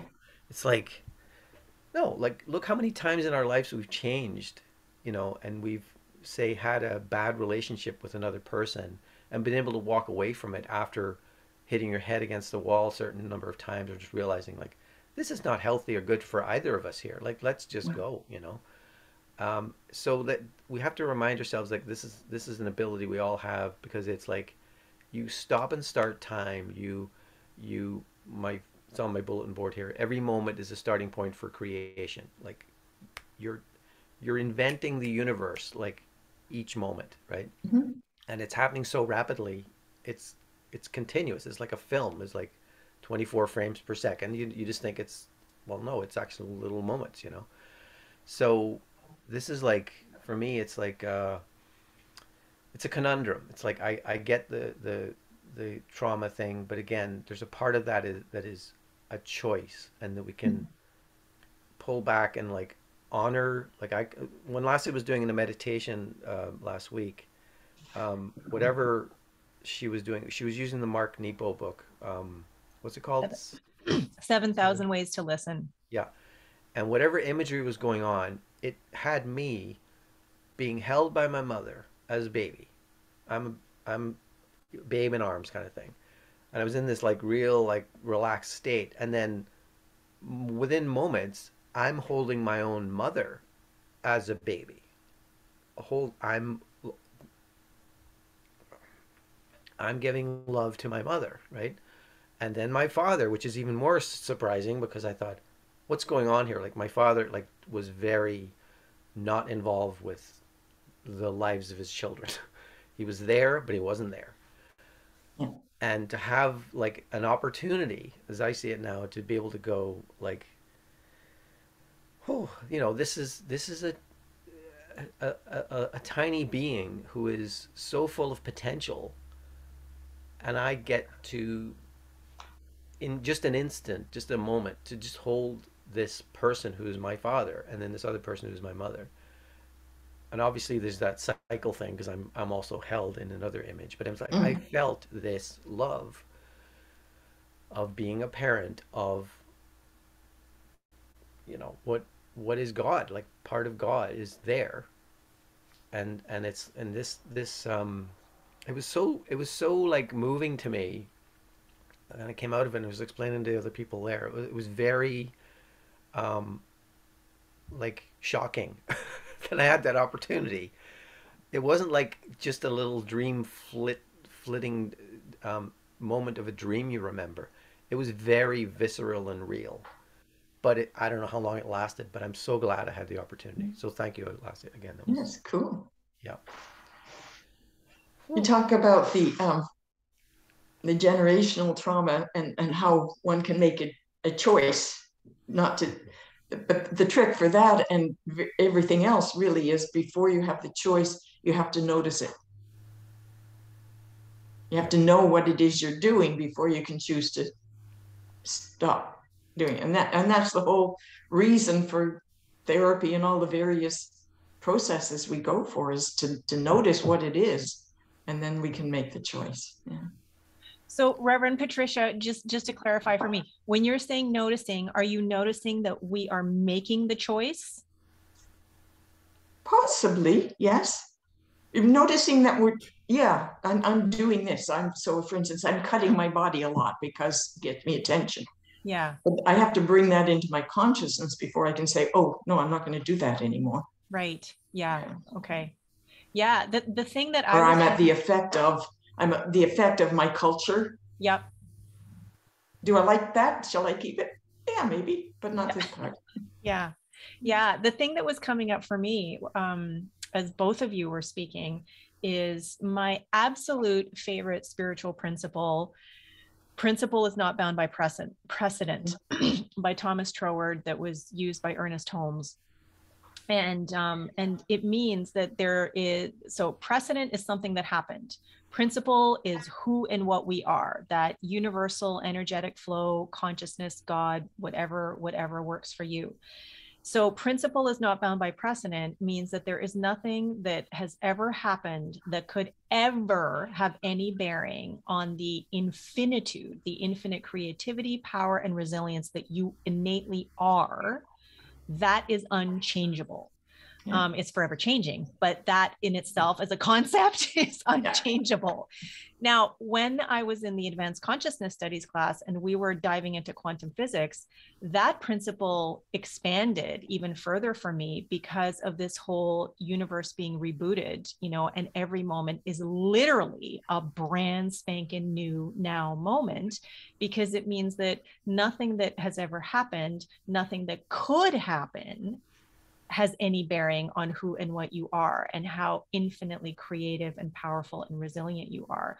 So when Glenn, you were talking about the generational trauma, and it just totally tied in, with, or Reverend Patricia just totally tied it in for me, was that we're choosing to drag that or that, like something that happened or something that we're worrying about that might happen into the present moment, and that we're like experiencing in that moment, not what happened or what could happen, but the idea or the memory or the anticipation of the event that isn't even happening in this moment. And that's what is causing our pain, our frustration, our anxiety, or not, I don't even want to say but the frustration, the anxiety, the depression, whatever it is that we're feeling emotionally, physically, in that moment. It's not the thing, it's our interpretation, it's our perception, it's our relationship to the thing. And for me, just where I am, I feel like the challenge, knowing that, like, for the last year and a half, one of the things that I have been experiencing myself is pain and discomfort in my left knee, to the point where there have been some days where I haven't been able to bend it, I haven't been able to walk comfortably on it. Tears, knowing that I am responsible for how I'm experiencing this, but just some days not knowing what to do, and some days like, just please somebody help me. But also knowing that when I choose, like, okay, this is not the reality that I want to experience, I know that consciousness is perfection. And as if I really truly embody that I am consciousness expressing, I'm not going to be experiencing pain in my knee. I'm not going to be thinking about that, focusing on it, whatever. So over the past year and a half, it's been ebb and flow and ebb and flow and ebb and flow. And right now I am in a flow of a few weeks of just being incredibly mindful with my diet, taking out all anti-inflammatory foods, not doing strenuous exercise like leg presses of 400 pounds, knowing that it's going to strain my knee, being more careful how I sit, being more mindful how I walk, which shoes I wear, like making choices every moment, knowing that the choice that I make is affecting my experience of my body. And for the last couple of weeks, just feeling so much better and easy and breezy, to the point of yesterday being the freest that the most expansive that I have felt my knee in a year and a half. And it's, yes, I mean, I'm going for chiropractic treatment, and yes, I'm going for acupuncture. However, I'm making the choices to go for chiropractic treatment, to go for acupuncture, and then in between to do all the things that I'm doing, and choosing to believe that those things are supporting me in living pain-free and feeling the vibrancy and energy and comfort and fluidity and movability and flexibility of this super awesome body that I have, that is an expression of consciousness. So that's and that is a combination for me, which is what I was getting to, of living sort of in a Newtonian, or scientific materialistic world, while being aware of the quantum, realm, and bringing it together, knowing that I don't have to stay stuck in this kind of reality, that I can grab from, the realities where this isn't even an issue. I'm like doing other stuff and dancing and skydiving and surfing and whatever. That's what I'm focusing on, which is helping me to make the choices I'm making in the now moment to feel better. Does that make sense? Yes, and I was just thinking of Myrtle Fillmore. She healed her body by talking to her cells. And I actually broke just a very thin fracture of the patellar plateau or something. Anyway, I broke my knee.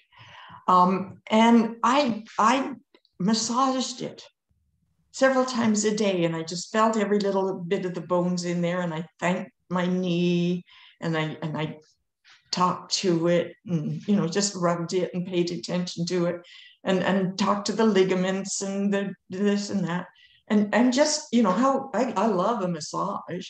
Yeah. So I was massaging myself too, and most people didn't even know I had broken my leg. Yeah. For a couple of weeks I was a little bit, but and that is so, and it's free, and it's available to everybody to talk to your body, to listen to your body, because it's all one holistic, the mind-body connection. Yep. Curious to see, with Lasse, with your first time in a little while you've done a talk and a whatever in a church setting, but I'm curious to see what benefit that people at the service or who come get out of that. It can only be good as far as I'm concerned. But Sorry, what are you talking about?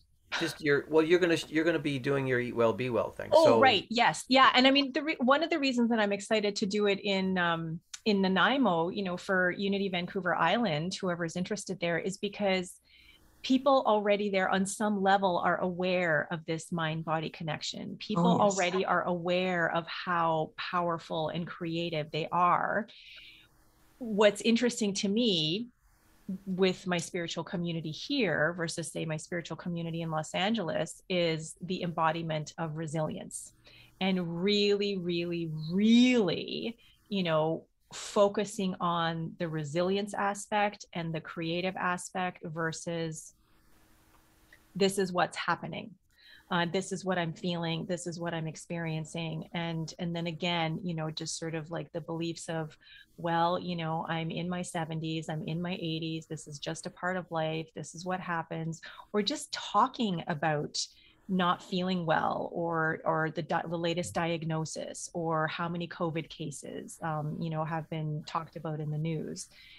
That the resilience to me is just something that really could use a little bit more, you know, attention, a lot of TLC, and just a lot of noticing, frankly, because as everyone here has talked about today, what we put our attention on is what grows. What we focus on expands. And so if we are thinking and embracing and embodying, our resilience and how powerful and creative we are, and like, what else can I do versus, oh, my back hurts and oh, my joints ache. Well, which way are you going to maybe get, feeling better? So yeah, so I'm excited because I know that people are already like primed, to some degree, and they're aware. So yeah, so that it just there's just more to do in that kind of environment. So yeah. And that brings up a question a lot of people have about New Thought. And are we the same as Christian Science? And in the basic teachings, yes, almost the same. And the two main differences are Christian Science teaches only the teachings of Mary Baker Eddy, where we're open, like we study everybody. Yeah. And Christian Science will not cooperate with the medical profession. They said, they're committed to I can heal myself, and I respect that.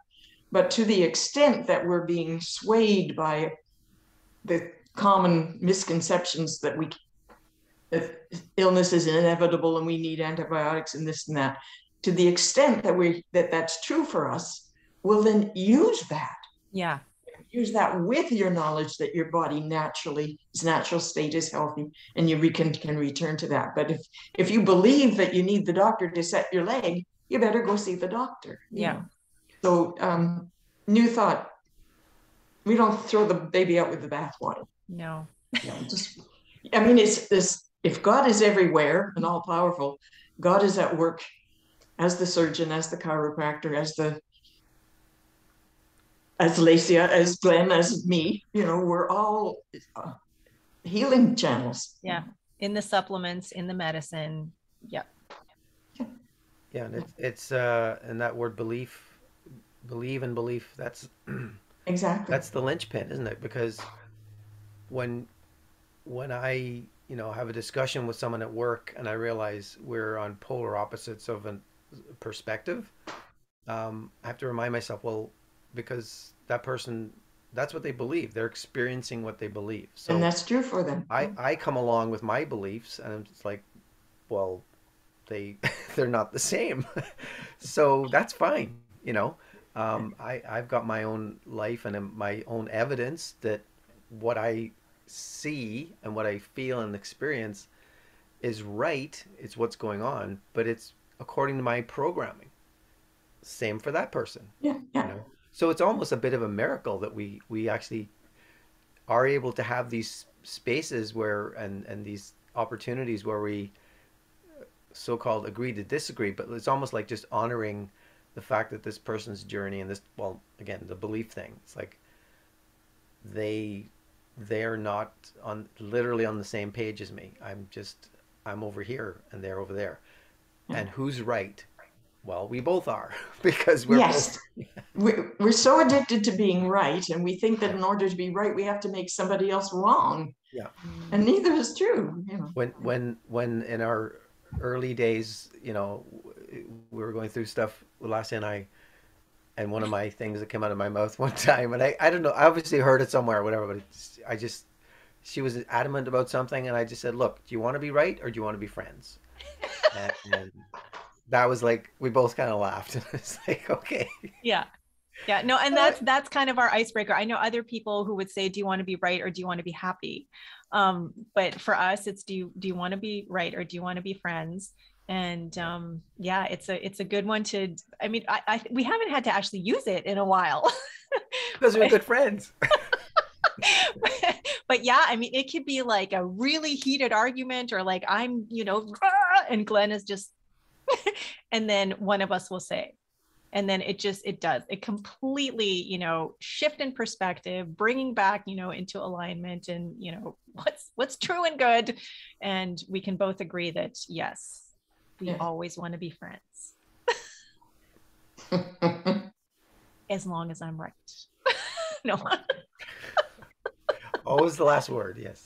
No, that's our daughter, Milana. But there's room for so many truths, Yeah. That's I think that's peculiar to Western culture somehow. The right, wrong, maybe not, I don't know. Well, no, I don't know. Like, this is where, like, our friend Dave back in Toronto, from Israel, and getting into arguments with him really taught me. It's like, wow, a person could be so, like, throw all their essence into an argument, and then it just dissipates. It's like there's a certain cultural norm in certain societies where it's just like, it seems from the outside, it's like, well, this is going to come to blows at any moment. But really, it's just like, no, then you give it your all, but like, it's you move through it. You have to move through it with the energy of giving it your all. Mm. So yeah, I don't know if it's, maybe again, I'm not well traveled, but it's, I'm sure there are little pockets. Well, again, is it more, as you say, as a Western thing? Um, I don't know. It's I'm getting lost in this, but it's like, I should just do what it says behind you. Peace, be still. I'll just be quiet. Peace. Thank you, Jesus. Thank you. And it's wonderful. This picture is the same, is a duplicate of the picture that's in the little chapel at Unity Village where the Fillmores used to pray. Right. And Wow. somebody donated this to Unity Vancouver Island years ago. It was in the main building, and now that's mostly daycare. So it's been brought over to my little study meditation library here. Yeah. So kind of cool, aren't I lucky? Yeah. Yeah. Okay, so I'm looking at the time and we've gone past 10:30, which we're endeavoring to sort of cut things off at because our podcast can just go for hours. There are a couple of things that you mentioned at the beginning, though, that I was really curious about and was wondering if you could expand on. So I'll pick one. And well, you know what? I'll give you two and then you can pick one. So one of them was that a couple of your aspirations are to be an Aboriginal ally and the other one is to be an addict supporter. And so I was wondering if you could tell us a little bit more about either one of those, what that means for you. Okay. Well, I had a daughter who lived with addiction for about 16 years.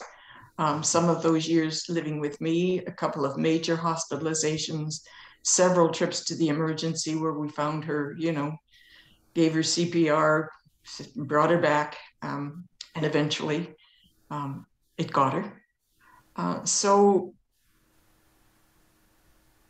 that's important. And I see how major a problem this is in our society. And even when I watch TV, people are just doing drugs all the time. It's such a thing.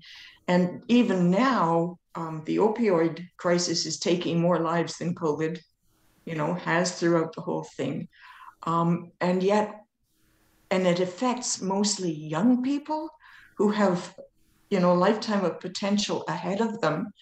And so I wonder, and yet, with COVID, which is affecting mostly old people, and we put so much energy into it, I just wonder what's lacking, that somehow we feel that it's the addict's own fault, that it's a choice they've made, and that it needs to be treated as a disease.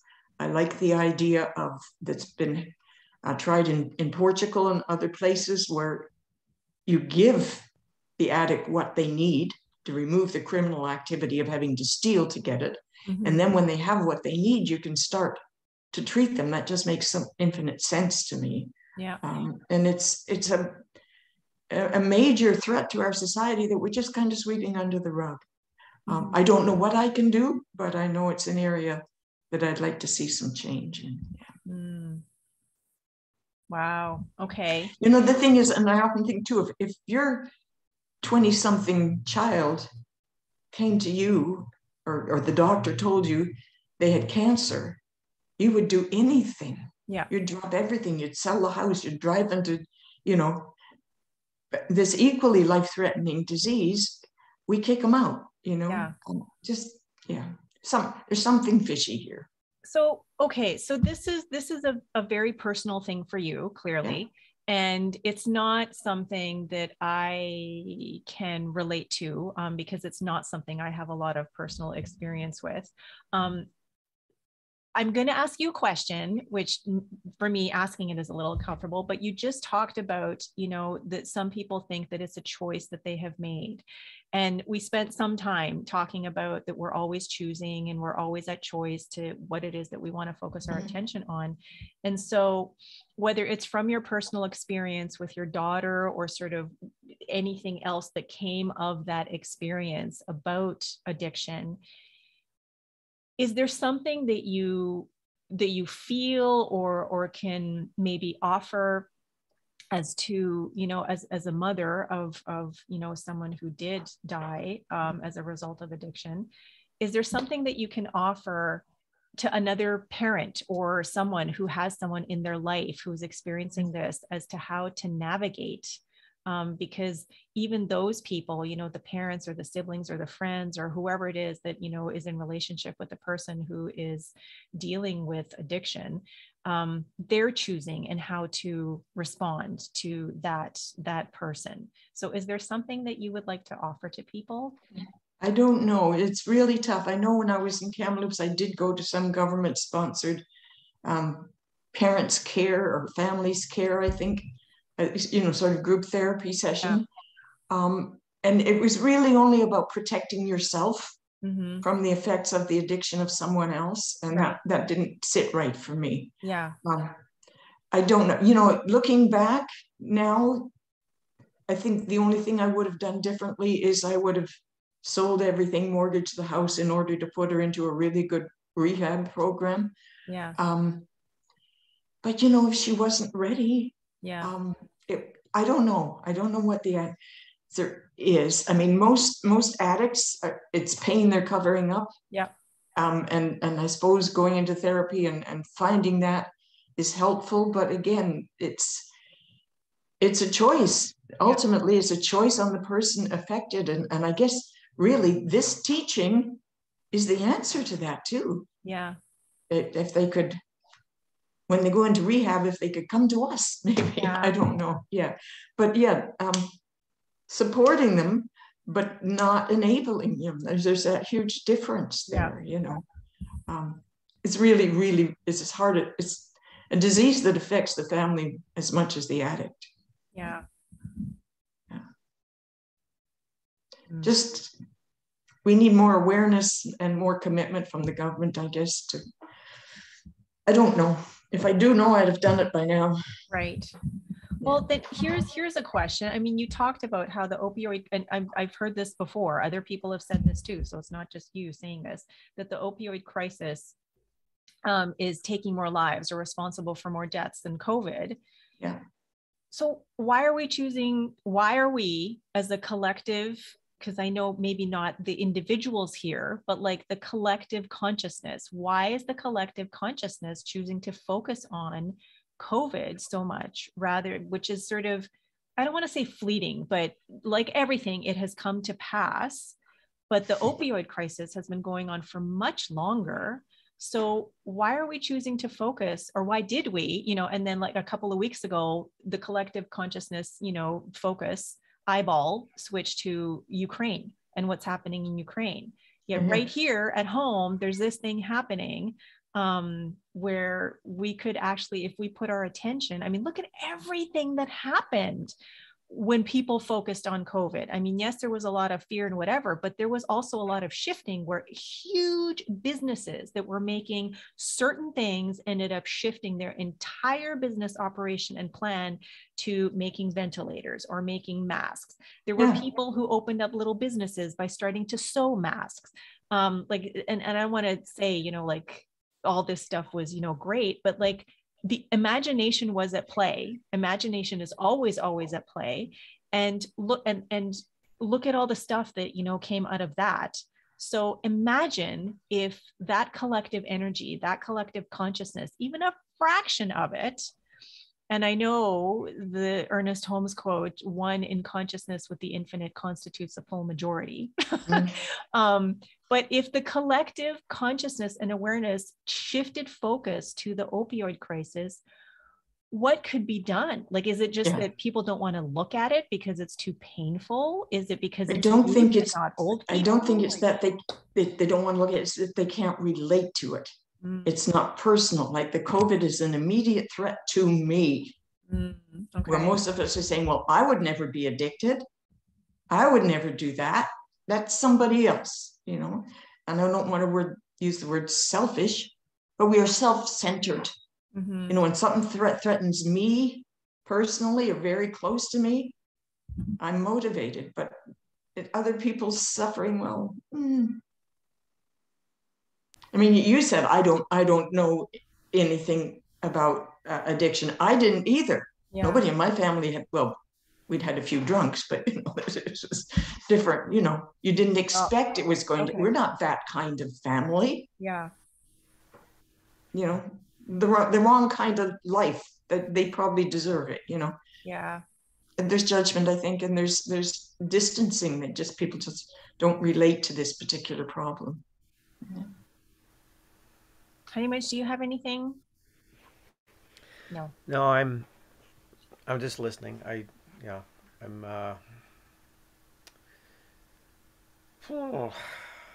mean, almost everyone has had a life that's been affected by something like this, but and you have that scale of addiction that some of them are hidden. Like sugar is a huge addiction, right? And in terms of severity and impact, and it would be nice if governments did shift focus to prioritize things like this when the numbers are just so clear that that the harms. It's just like it's all. I don't get it because it's like here you can show a person a spreadsheet and a series of columns and rows, and it's like, well, this is what's been happening, and for some reason, I don't know, like because they're in government, they're in positions of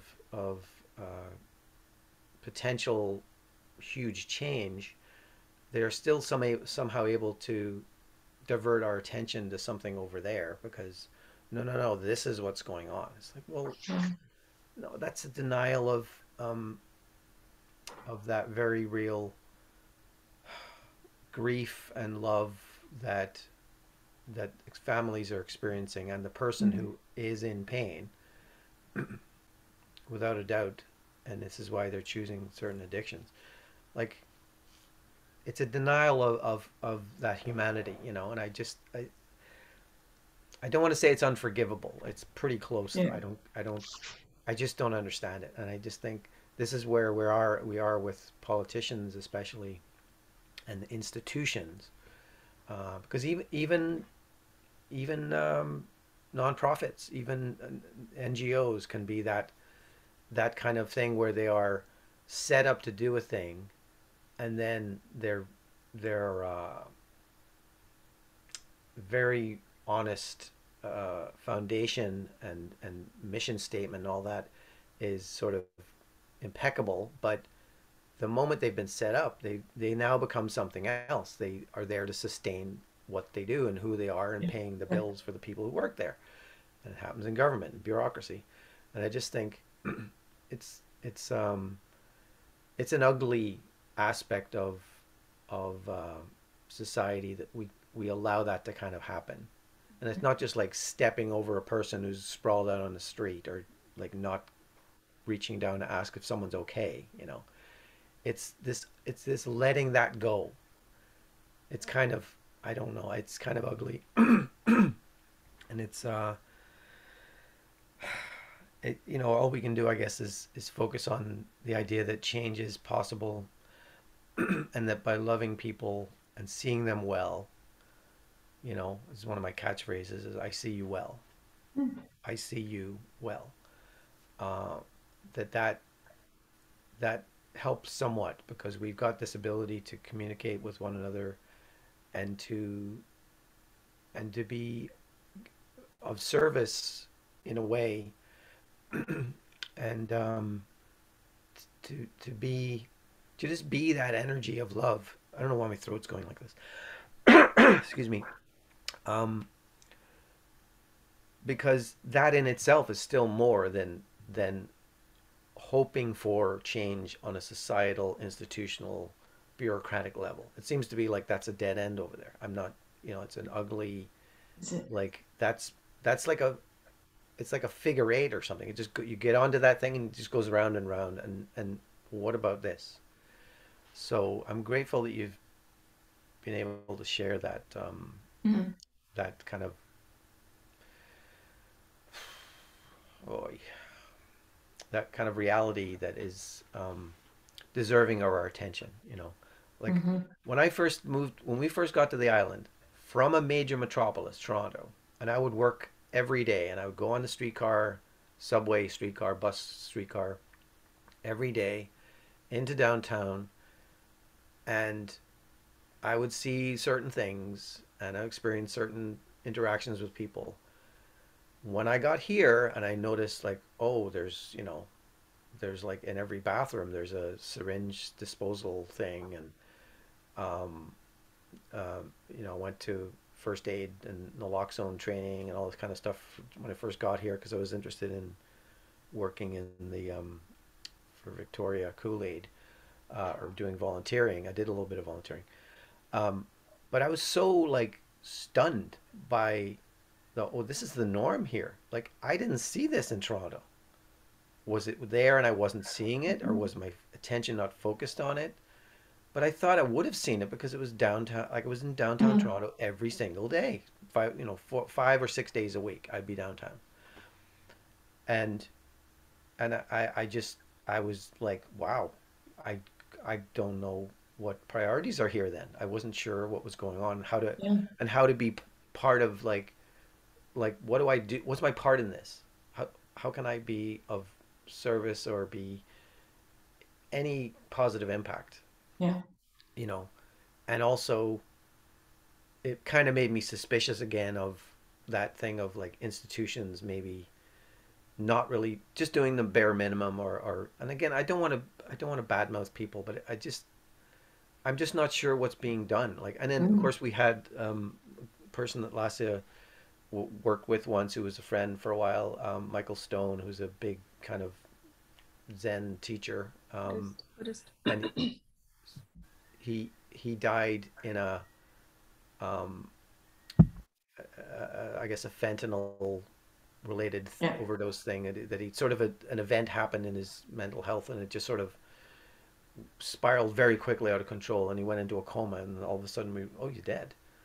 And and it affected us. Like, we weren't like in his inner circle, but like you realize, oh, he's leaving wife and children behind,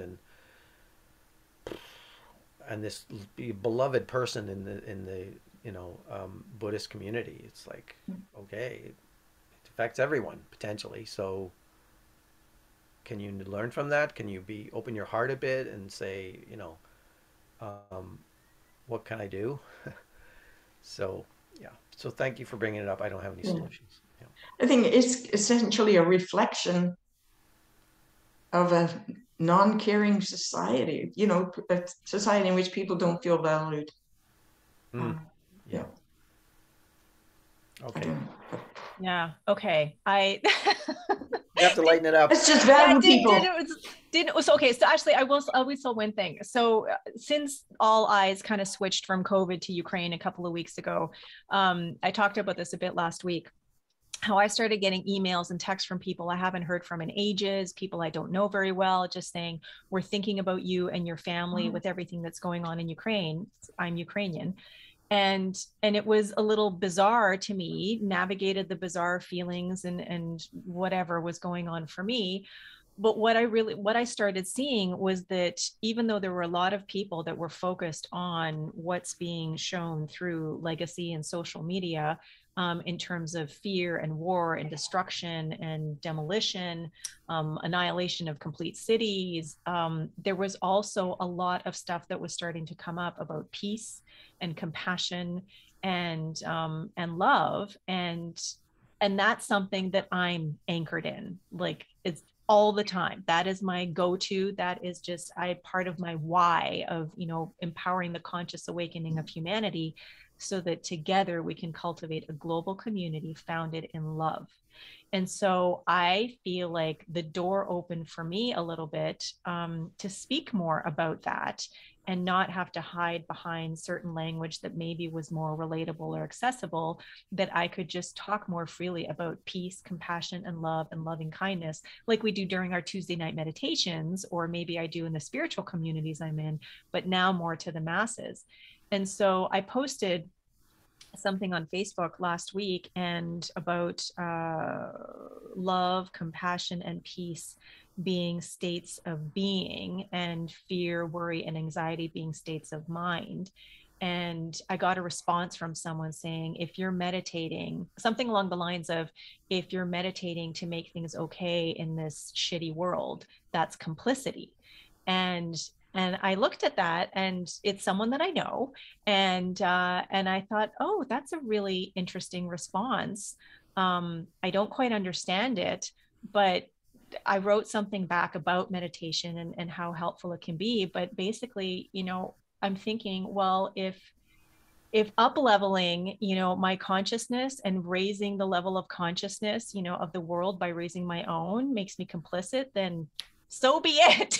Because that's what it is. I mean, because we are all consciousness, because we are all energy, because we are all one, expressing in our unique original ways, if I am opening myself up more, to experience that flow of loving kindness and compassion and love, that can only happen for everyone else, everyone and everything else. And the more I do it, the more I will find evidence for it in my life.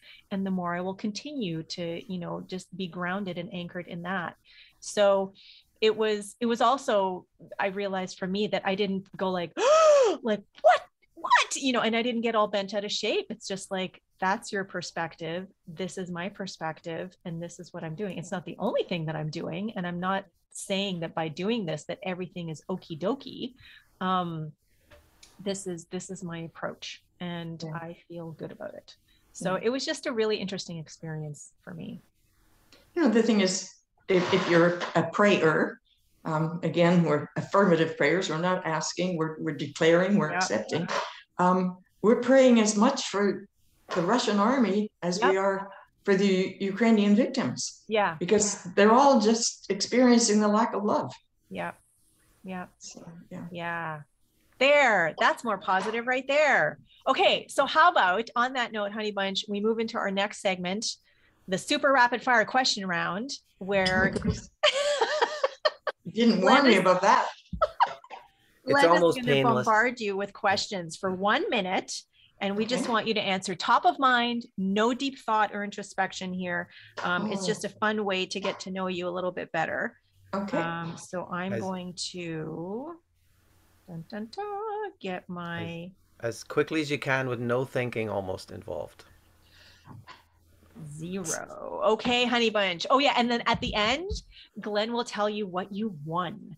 And as always, one is in air quotation marks. Okay, on your mark, get set, and go. Okay, what's your favorite city to visit? She's thinking. Venice. Oh, okay. Now, which do you prefer, cats or dogs? Oh, dogs. Maybe Okay, reincarnation or one life? reincarnation. Okay, the Marx Brothers or Bugs Bunny? Marx Brothers.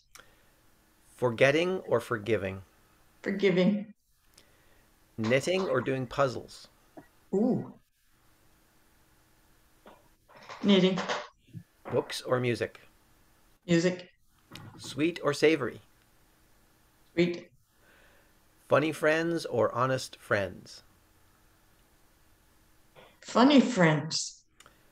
Ask for help or go it alone? Oh, go it alone. Showers or baths? Showers.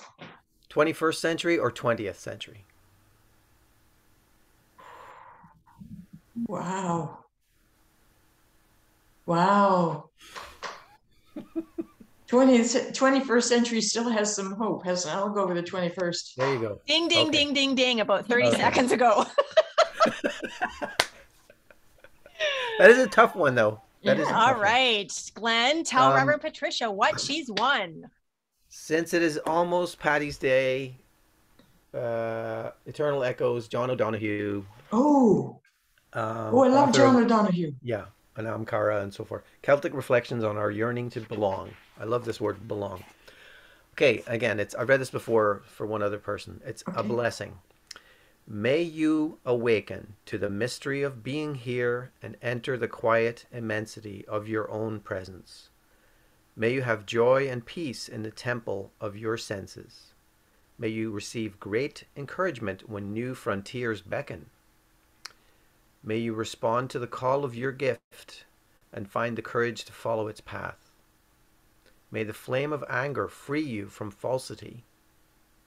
May warmth of heart keep your presence aflame, and may anxiety never linger about you. May your outer dignity mirror an inner dignity of soul. May you take time to celebrate the quiet miracles that seek no attention. May you be consoled in the secret symmetry of your soul, and may you experience each day as a sacred gift woven around the heart of wonder. Beautiful. Thank you. Thank you. Right on. Well, let's see. We're almost at the end. Reverend Patricia, if someone wanted to learn more about you or find out more about what it is that you do in this world, where could they go? I think unityvancouverisland.com. Right. All right, fantastic. And for those people who might be listening in Nanaimo, Sunday service, what's going on at Unity Vancouver Island? Hey, we can go full capacity tomorrow. In 2 different rooms. We're on YouTube and Facebook live at 10:30 or 10 o'clock. Actually, we have a 10-minute meditation, 15-minute meditation, a 15-minute musical interview, and then not an interview, an interlude, and then our service at 10:30. Okay. Sorry. I wrote 10:30 down. When is meditation? 10:30 is the service. Meditation 10. Just 10. Go on YouTube or Facebook at any time after 10 o'clock. Okay. And you'll find us. Fantastic. All right. Thank you. And we look forward to coming up next month on April 10th. We're looking forward to that too. Okay. All right. Thank you to our super special guest today, Reverend Patricia Zogar. Thank you, Honey Bunch, for co-steering the ship as always. And thank you to everyone who has engaged with us, however you've done so, whether you're listening, whether you're watching, whether you joined us live. We are so grateful and thankful for your time and presence. Tune in once again in a couple of weeks. We'll have a brand spanking new episode of Who Do You Think You Are? We look forward to seeing you, and we look forward to the next conscious conversation that I know is already making its way forward. Bye for now. Bye. Thank you. This has been an episode of Who Do You Think You Are? an exploration into how our thoughts, beliefs, and feelings create our reality. My name is Lasia Cahoot, and I have been your host. My co-host has been Glenn Sheridan. We'd like to thank the following for helping make this podcast a reality. Today's special guest, Reverend Patricia Zogar. Music, Vasco Lorenco copyright, 123rf.com. Background illustration, Sakma Sterke copyright, 123rf.com. For more information on this podcast and our Lasia Cahoot Soul Excavator, please visit www.lasiacahoot.com. If you like what you've heard, please like, subscribe, and let us know by leaving a comment. Thanks for tuning into Who Do You Think You Are?